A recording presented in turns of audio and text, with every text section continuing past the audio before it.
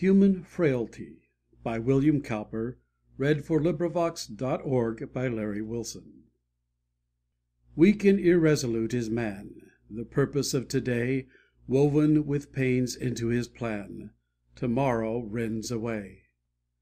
The bow well bent, and smart the spring, Vice seems already slain; But passion rudely snaps the string, And it revives again. Some foe to his upright intent Finds out his weaker part; Virtue engages his assent, But pleasure wins his heart. 'Tis here the folly of the wise, Though all his arts we view; And while his tongue the charge denies, His conscience owns it true. Bound on a voyage of awful length, And dangers little known, A stranger to superior strength, Man vainly trusts his own.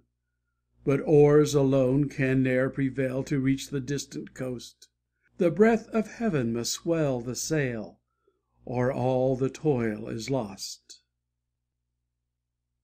End of the Project Gutenberg EBook of This recording is in the public domain.